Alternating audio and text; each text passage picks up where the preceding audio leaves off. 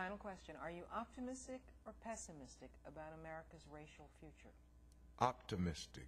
I got to be. I'm optimistic. Because you see little changes, and you have a little change, and then you have a little fall back and all that. But, yeah, because people are going to think differently.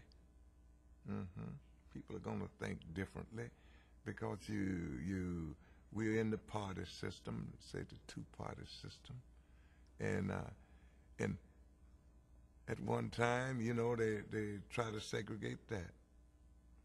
Republican, white, all blacks are Democrats. That's what they're saying, you know what I mean? But all of that is changing now. All of that's changing, but you got to have the right people in the places to do it. And right now, just say Republican. The highest honored black woman in the country is a Republican right now, Condoleezza. See, these things come, and you're in these positions, and see, because our black general one day might be the president of the United States if he want to be. You watch what I tell you. Yeah.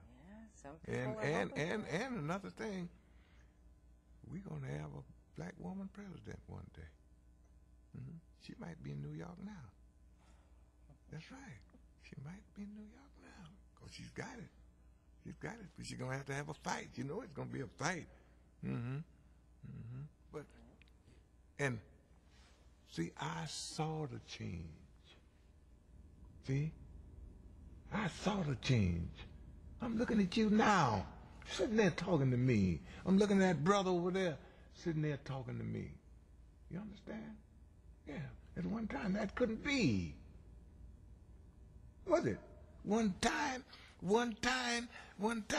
that couldn't be. If it was, it had to be on nothing but black all the way. Yeah. And it's just actually, I've seen so many wonderful changes in this country, and I like to feel that I was a part of it. And I've seen so many people that's a part of the change. You're a part of the change now. You understand? You know what I mean? The black kid could come in here and say, I can do that.